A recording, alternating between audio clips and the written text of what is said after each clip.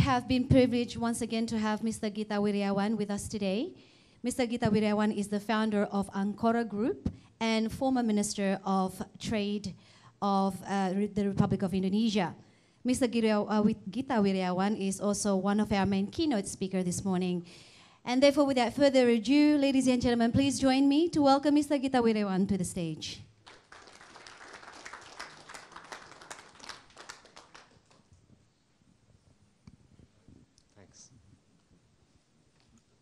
Thank you.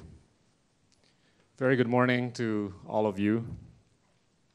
I want to thank Shoaib and the IEF for always giving me the opportunity to speak for free. I need to highlight that because it's rare for anybody to have the honor to basically just share ideas and views. And I do believe that the Indonesia Economic Forum is one of the few fora in Indonesia that would allow people to share opinions that actually matter for not only the present, but for the future. Shoaib aptly pointed out the need to co-create, the need to have ideas and innovate. And I'm a big believer of the fact that talent is actually universal. It's opportunities that are not. And if you put that in the context of Indonesia, I'm actually very confident that we're going to have the future Jeff Bezos being born in Toraja, Pulau Samosir, Wamena, and all the cities that you might not even converse about anywhere beyond Indonesia. But the only thing that lacks for he or she that's born in this set of cities is that he or she does not have access to capital. And if you take a look at Indonesia, Indonesia is a place where the financial inclusiveness is only 36%.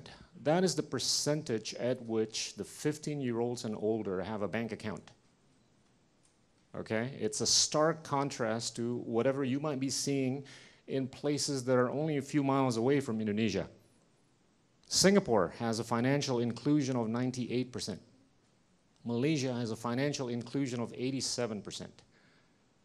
It allows for anybody with good ideas, if not great ideas, to have access to capital. Because without capital, good ideas are just good ideas. They're not going to be ideated, nor executed, nor actualized. But not only is it important to have access to capital, I think it's far more important to have access to patient capital. The reason why Amazon was able to thrive ever since the early 90s by way of the vision of Jeff Bezos, because none of the people that put money into Amazon wanted some sort of return. None of the guys that put money into the vision that was articulated in the early 90s wanted anything back in a near foreseeable future. They were willing to take a 20 to 30-year view.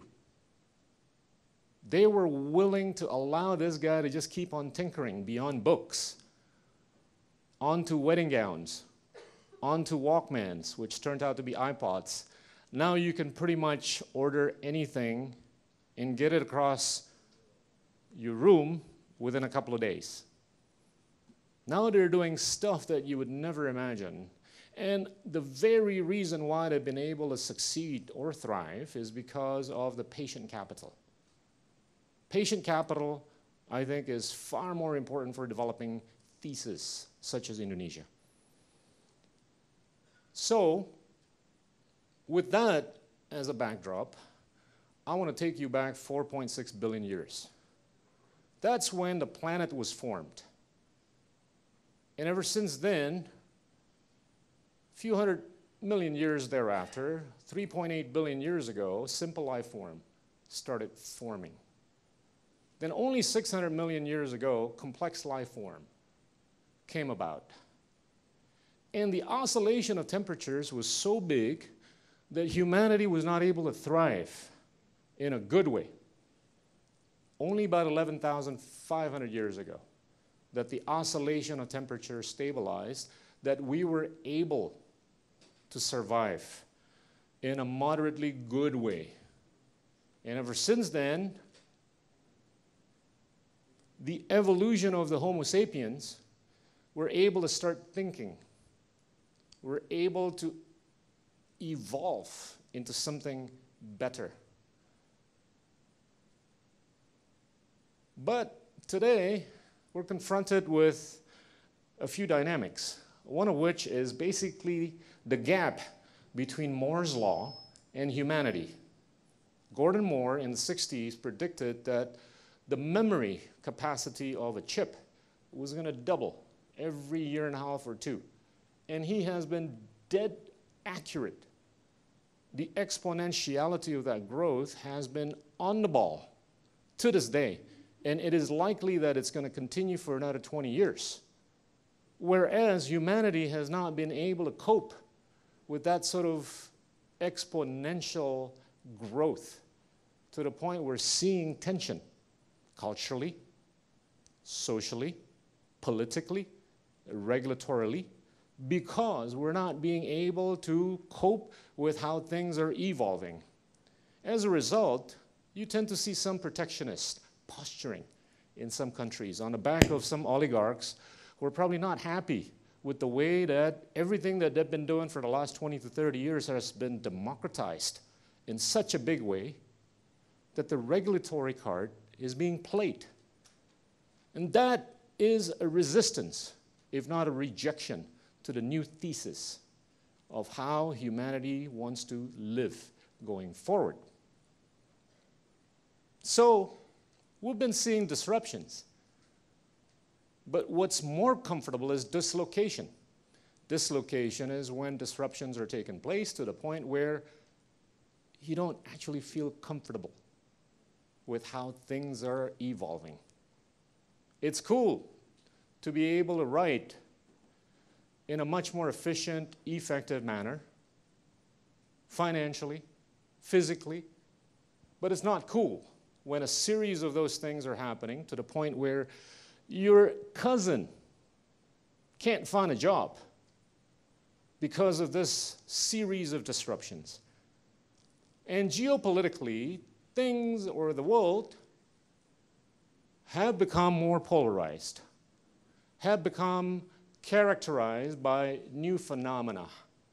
I call this the era of defined contribution. For the first 50 years beyond World War II, it was called the era of defined benefit. If you took side with Russia or the USSR, or if you took side with the US, with the United States, it's okay. You can just sit back and receive your military arms, financial aid, economic aid, and whatever assistance you needed. But today, at the rate that there is great powers beyond those two, such as China, India, Japan, South Korea, Australia, and many others, to the point where you've got to work a lot harder to earn whatever you want, be it arms, be it economic assistance. But at the same time, there's been a decline of multilateralism. In the old days, people used to multilateralize conversation for the benefit of better trade, better economic cooperation. I can leverage off one of the guys in this room, which has about 200 to 300 people, for the purpose of getting the max for myself to leverage over the other 199 or 299 people. But if I'm stuck in this room with only one guy and that guy knows my weaknesses, I'm toast. I'm exposed. Because he's going to be able to squeeze me to get the max out of me, and I'm coming to the table with a position of weakness to the point where I'm not going to be able to max out on what I need from that other guy. So the bilateralism that has permeated into the conversations, into the action of humanity, has made developing economies more inefficient more ineffective. And what complicates it more is that the politics and the geopolitics of things are not allowing us to swing back the rubber band from the other end to this end. So some countries, some economies are exposed to inefficiencies which may last for a while. But I'm an optimist. I'm an optimist that that rubber band is going to swing back because of certain centrifugal force of humanity, where it will bring back the force of the rubber band, where we're going to re-attain centrality, which unfortunately in the last few years has kind of like disappeared. People are either on the right side of the game or on the left side of the game. And that distorts the ability with which people can attain capital, like it or not. You either want to go with socialism with Chinese characteristics, or you want to go with liberal democracy. But if you're in the middle, your ability to attain capital is somewhat distorted. That's a fact for many entrepreneurial individuals, groups in the world. And at the same time, the planet is getting warmer. Ever since the first industrial revolution, for 150 years, between the year 1850 and the year 2000, humanity burned 350 gigatons of carbon. 350 gigatons of carbon. But only in a mere 16-year period, between 2000 and 2016, humanity burned the same amount of carbon, 350 gigatons of carbon. And if you go by the Paris climate, which will take place in 2030, in the next 13 years, we're only allowed, the whole planet, with the exception of the US that didn't sign on, we're only allowed to burn 500 gigatons of carbon. So 350 for 150 years, 350 in 16 years, 500 in the next 13 years. And if you talk to the scientists globally, they can come up empirically. How much more carbon is sitting underneath the ground? There's only 3,000 gigatons left. You talk to the CEOs of ExxonMobil, Pertamina, you talk to the scientists at famous universities, there's only 3,000 gigatons. So you imagine if we live with the kind of lifestyle we have been living the last 16 years, we only have a few decades of life and livelihood. So make sure you enjoy that bottle of wine fast. Unless and until we come up with alternative means of living or thriving, which we are. You go to Silicon Valley, you go to China, you go to India, you hear these great ideas of how to basically alter the way we live in a much more environmentally friendly manner and on a sustained basis. And these ideas have been attached to capital formation in a very patient way. Indonesia needs to be in that conversation. Indonesia hasn't been a big part of the conversation, but I do believe it takes only a few guys who get it to be part of that conversation. As for all of us in this 250 million people country, to be able to feel it, to breathe it, to bleed it. God forgives. People frequently forgive. But rest assured, nature does not forgive. We saw that. Boxing Day, 2004. 200,000 people died. We couldn't do anything about it in Aceh. And the last bit of how we're seeing the world evolving is the concept of money. People all over the world are getting older. And as a result of aging, savings will pile up in a big way. Demographically, the planet is getting older faster than ever, except for India and Indonesia. For the obvious reasons, which are largely reproductive in nature. But net, people are getting older, savings are piling up.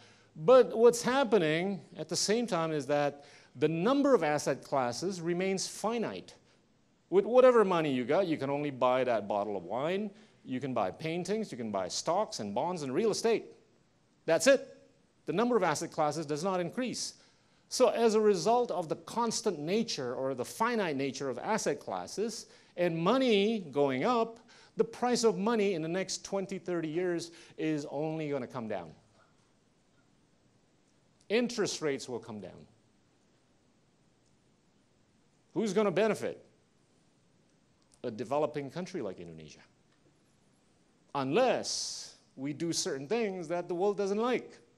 But if we do things or more things that the world likes, the price of money is only going to come down and get cheaper. And this will benefit that guy from Wamena, that guy from Toraja, that guy from Pulau Samosir, who has this brilliant idea, and he wants to attach that idea to this new capital structure that's going to be much more efficient than his father's days, his grandfather's days, when borrowing at a bank would have cost them 50%. Now it's going to be 2%. That changes the game. That changes the conversation.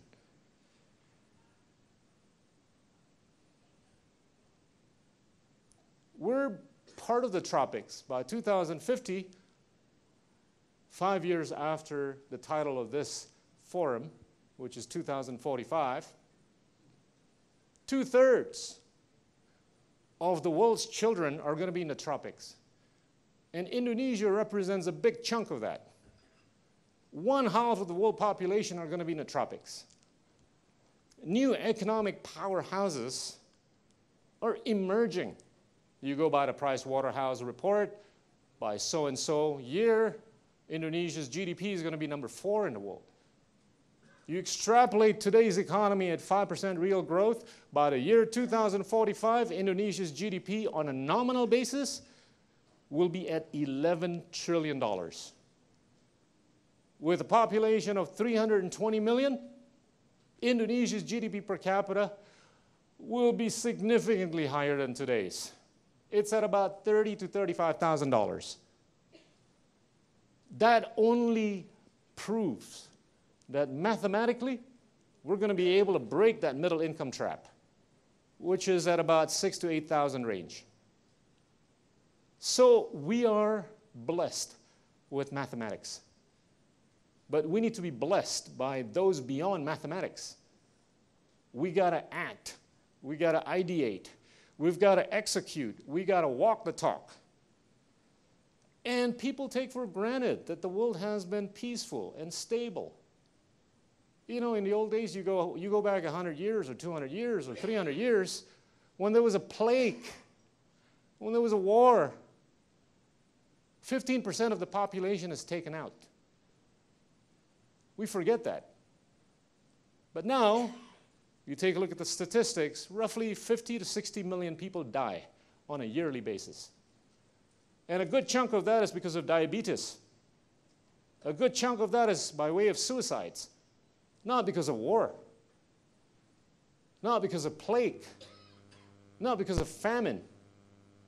We have enough to eat. The excess that's left over at all the McDonald's and all the restaurants in the US will be twice the amount of what's needed to feed the hunger in Africa.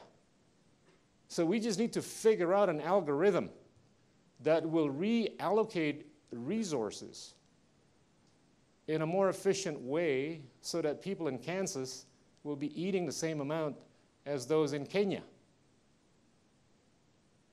MAFGA is a new thing. It stands for Microsoft, Apple, Facebook, Google, and Amazon. You add up the market capitalization of these 5 companies, they add up to more than $3 trillion, larger than the GDP of the UK, close to the GDP of Germany. I have not added the other A, which is Alibaba. It's scary, but it's scary good. And if you extrapolate these going forward, my God, you know, 5 out of the top 10 companies in the world right now are tech. All the top 10 companies 15 to 20 years ago were non-tech. Now 5. Rest assured, in the next 5 years, probably 8 out of the 10 will be tech. And wouldn't it be nice for an Indonesian company to be somewhere in the top 10 by the year 2045? Right? Damn, yeah. I call the 4 companies without Microsoft the 4 horsemen. There's a book called The 4. And you think, are these guys going to be in contrast with the wishes and aspirations of governments and the states? We're seeing that already in some countries. You saw what happened in London, right, with Uber. You saw what happened here with some of the ride-hailing companies. How the regulatory bodies were tempted to do something that was not in accordance to the aspirations of the people, not in accordance to the aspirations of the companies. But at last, the people spoke. The rubber band moved. But at the end of the day, is it going to be a competition between nation states and corporates? Probably not. I think it's going to be a competition between the behemoths, or amongst the behemoths. Be it Amazon against Apple, or Google against Facebook. You've got the paradoxes of life. You've got a company that doesn't have an inventory of media being the largest media company in the world by the name of Facebook. That's a paradox. But at the same time, you've got a company that sells more things, goods and services over the internet, not paying sales taxes in many countries, but being revered as the paragon of entrepreneurship. So people are godifying. People are worshiping the new thing. In the old days, when people were confronted with mysteries, they sought answers in the mosque, in the temple, in the churches. But now people tend to spend more time looking at their handphone to find and seek answers. It's the new kind of spirituality, isn't it? To what extent do you share with Google secrets that you do not share with your girlfriend, your husbands, or your wives? Can that be called the new kind of spirituality? Which is why I think we're moving from the stage where we were Homo sapiens, where we were trying to find the means to survive, to the new era of new spirituality by way of technological revolutions or evolutions. The global narratives are many. I'm putting up on a page just some. One of which, that's near to us, is the One Belt, One Road. It's the recreation of what happened in the 14th and 15th centuries. Back then, basically, the Chinese were moving westward to figure out a new way to trade. But right now, the overarching thesis under One Belt, One Road relates to people-to-people mobility, relates to transactions, relates to commerce, relates to connectivity, relates to policy, relates to a bunch more things that I think will be great for millions, if not billions of people around the world. But we're seeing tension. Why? Because of how it might be perceived. It is being perceived somewhat more inorganically. The 14th and 15th century thesis was a lot more organic because the cultural dimension was so rich and richly executed in how they were externalizing and how they were internalizing. But now the pace at which they're doing it seems to be a little faster than some would imagine. And that creates a bit of a tension socially, culturally, and even politically and geopolitically. But that, I think, over time, if you take the next 10, 20-year view, it's going to get resolved. And as soon as that gets resolved, people will have access to patient capital. As soon as people have access to patient capital, people are going to be able to attach those great ideas to the patient capital. So you're likely to see the creation or the co-creation of the new Amazons, the new Alibabas, the new Googles in this part of the world. ASEAN architecture is another beauty. 50 years of peace. You take for granted peace and stability. Without peace and stability, you can't have economic prosperity. Trust me, if you have war every week, you can't grow economically. And if you go back 2,000 years in ASEAN, ASEAN has been graced by the Indians, by the Chinese, by the Middle Eastern, by many people around the world. We saw for 400 years, between the year 400 and 800, Buddhism thrived by way of the visitation by the Chinese and the Indians. Relative peace and stability. 600 years thereafter, Hinduism thrived by way of the influence from India. And then, ever since the 1500s, Islam has thrived. This is where we were, the Homo sapiens. The Homo sapiens are contemplating what we're going to do next, how we're going to figure out a way to transport ourselves faster. Fire was the first technological disruption. And some people at that time thought fire was going to be hazardous because they're going to kill themselves if they get burnt. But humanity figured out a solution to get around that hazard. And fire has become one of the most useful tools of humanity. And if you think singularity, which is really the amalgamation of machination and humanity, will be hazardous, it's okay. It's almost the same way that we thought about fire when it came about as the first technological disruption.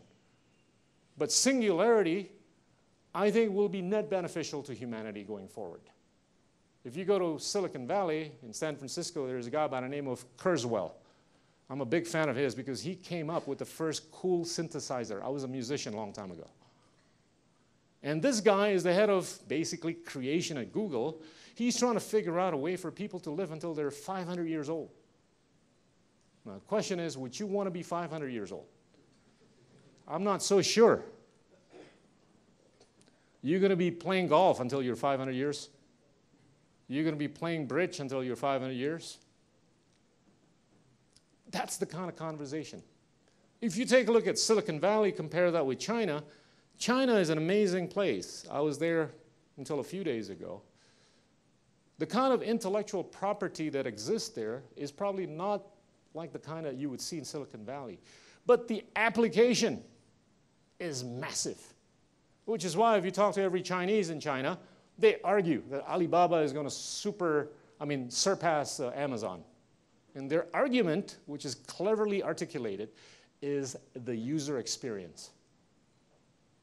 If you go to China, you go to the internet, the user experience is a lot richer. They transact, they traverse in the internet a lot more than on average people do in the US.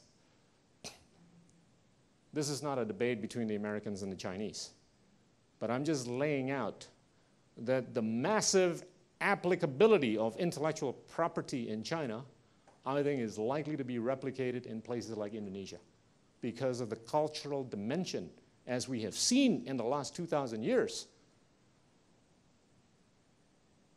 And how we're going to be beyond the second millennium. We are on this journey to go into the next millennium. We've had greatness in the 7th century by way of the building of the largest Buddhist temple by the Shailendra dynasty. It took 75 years to build, between 650 and 725. We've had another greatness in the context of the Majapahit kingdom, which was really a regional economic and maritime architecture, which was recognized by the region in a big way. Then we kind of like slowed down for 700 years. And now we're back in the 21st century, where we might be seeing the new kind of greatness. I think we do. This is a lot of history, but I've got to catch a flight. Shailendra dynasty, little piece of information. There was a guy by the name of Jinbun. Anybody know who Jinbun is? He was the Chinese name of Raden Patah, who was born in Demak, Central Java, that actually laid the foundation for the founding of what is now known as the Mataram Kingdom, which became the great Islamic kingdom in Central Java. And a number of the Wali Songos, the 9 saints of Islam in Indonesia, are actually Chinese. Jinbun founded the Mataram dynasty. This speaks of the diversity and the richness of the diversity of this nation of 250 million people, which has had a good taste of peace and stability for 2,000 years. Why would I think that it's not going to continue? Absolutely not. If we've had relative peace and stability for 2,000 years by way of Hinduism, Buddhism, and Islam, I deny and I defy anybody who thinks that Indonesia is likely to be shaken. Because the core of our soul is that of peace and stability and diversity. Which is why the thesis of Indonesia in the next 28 years until 2045 should be a pretty staggeringly interesting one.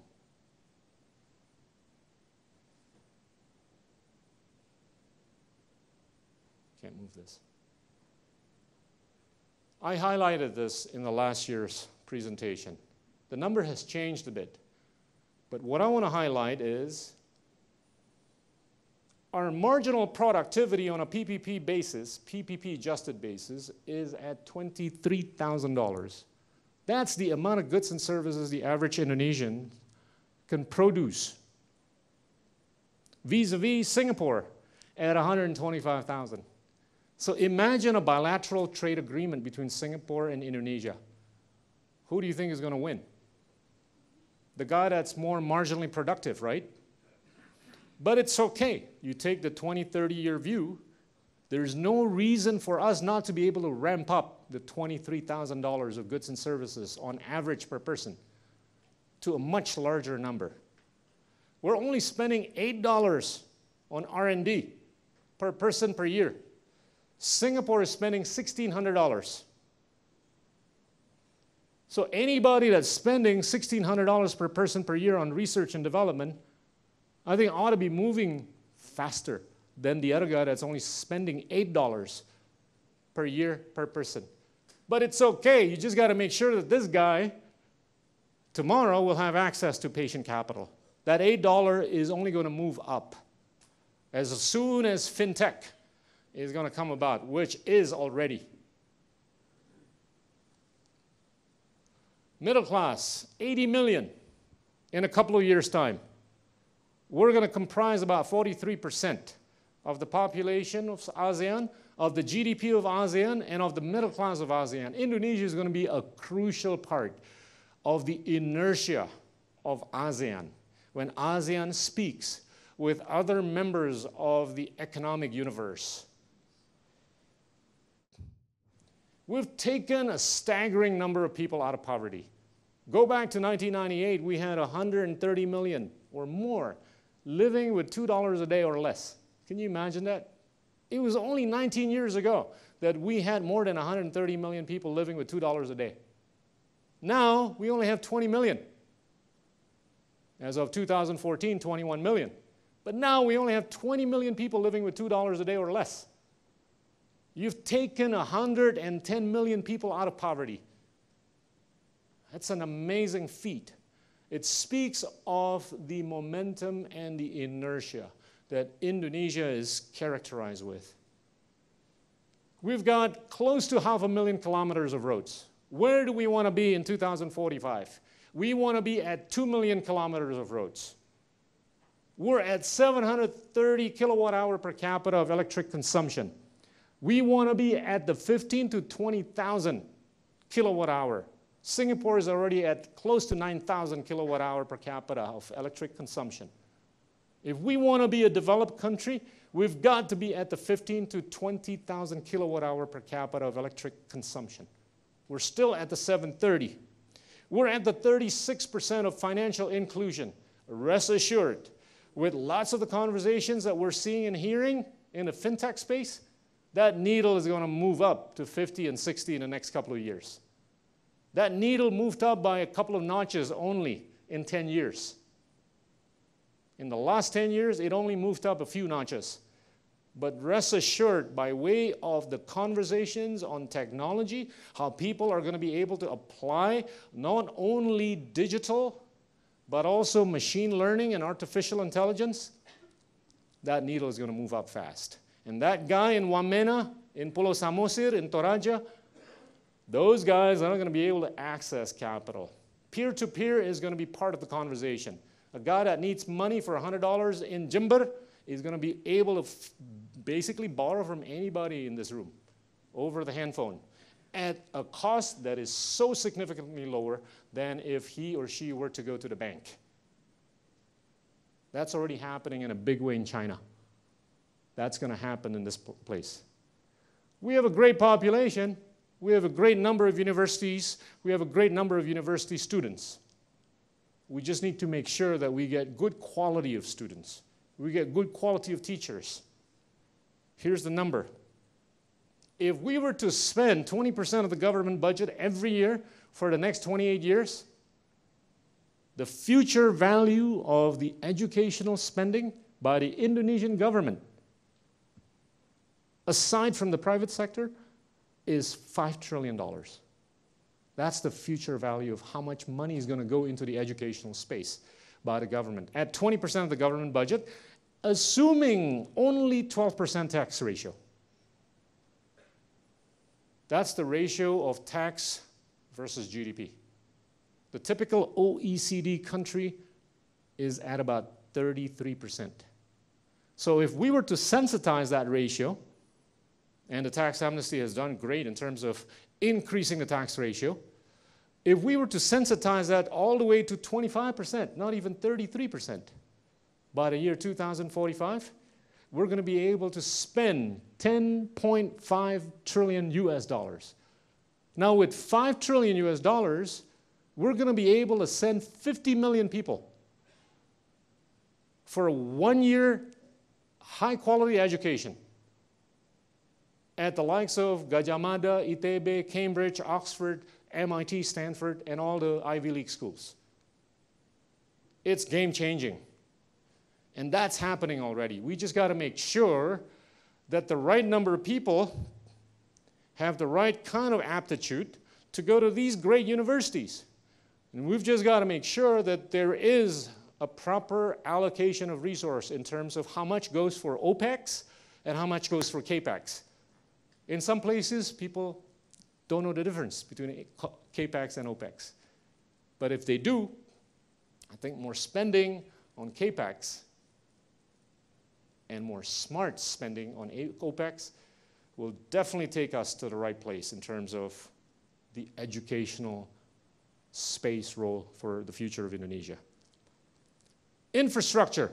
If we were to spend 5%, this year alone we're spending a staggering amount of money on infrastructure, $30 billion. It's close to 15% of the government budget. But if we were to just spend 5% per year going forward until the year 2045, we're going to have 1.3 trillion US dollars to build the bridges, the roads, the power plant, the port capabilities, and the airport capabilities.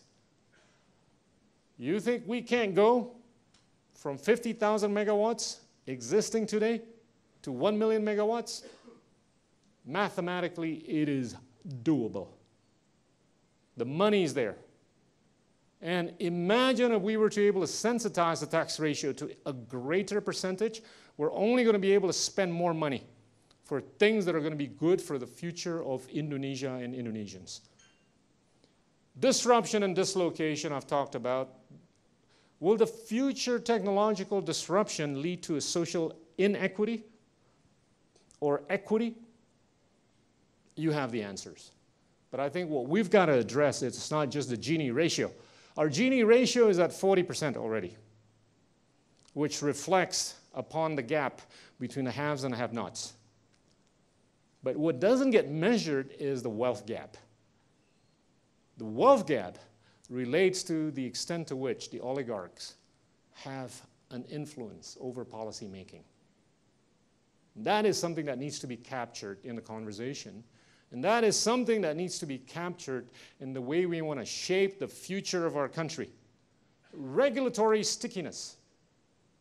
If the regulatory oversight is sticky to the past, that's going to create a bit of a tension on how we want to change, how we want to move. That's the picture. I got a cruise. We're going to be the 4th largest GDP in the world in 2045. Where are we going to be? 11 trillion GDP, 320 million people, 35,000 GDP per capita, 2 million kilometers of roads, 1 million megawatts, 4 doctors per 1,000 people. At the moment, we only have 0.2 doctors per 1,000 people. Norway has around 4 doctors per 1,000 people.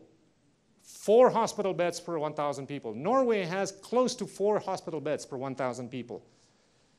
We're going to be financially inclusive at 95% in 2045, at least by way of the digital revolution. We're going to have a tax ratio of 25% at least. We're going to have 150 million tourist arrivals. Indonesia only gets 12 million tourists per year this year. Malaysia gets 25. Singapore gets 23. Thailand gets 40.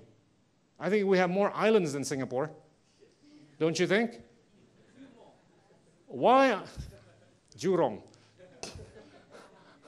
Why are we getting fewer than Singapore? It's not because of the lack of points of interest. It's the lack of connectivity. But connectivity, which relates to the hard infrastructure, is not the only thing that we've got to work on. We've got to work on the human capital development. No nation has become developed just by way of spending money on hard infrastructure. All nations that have become developed have greatly focused on the index of human capital development. Bank to GDP ratio of 100%, market cap to GDP ratio of 100%, debt to GDP ratio of less than 50%. We're at 25%. And if we were to spend money continuously on infrastructure and all the great things that are good for the people of Indonesia, we're still going to be at less than 50% GDP, about debt to GDP ratio. China has 250% debt to GDP ratio. Japan has 250% debt to GDP ratio. So we're fiscally healthy, we're fiscally sustainable, and we're also monetarily stable. We're going to be the 3rd largest democracy because the US will still be slightly higher in terms of the size of the population. We're going to have a Gini ratio of 30%.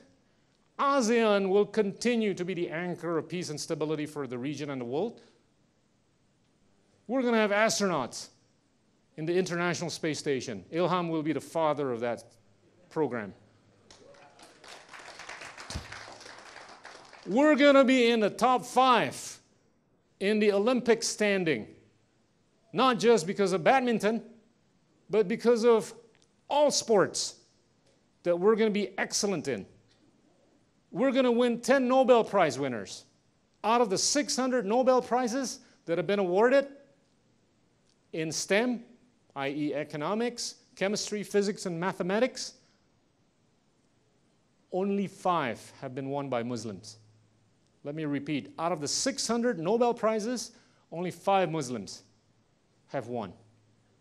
There's no reason for us as the largest moderate Muslim country in the world with 320 million people by the year 2045 for us not to only aspire, but to actually actualize the finish lane with 10 Nobel Prizes. We're going to win the Soccer World Cup championship. How about that, huh? Yeah, the future Ronaldo will be born out of Jember. We're going to be able to project soft power. It's not just K-pop, but it's Indo-pop. We're going to be able to win the Academy Awards. We're going to be able to win the Emmy Awards. We're going to be able to win whatever awards that the people the world over will be watching and craving and thirsting for. Our dances are going to be the talk of the planet. Our wayangs are going to be the talk of the planet. As a result, we're going to be part of that journey from Homo sapiens to Homo Deus. Where in Homo Deus, we're going to continue to be in search of immortality, divinity, and happiness. Thank you very much.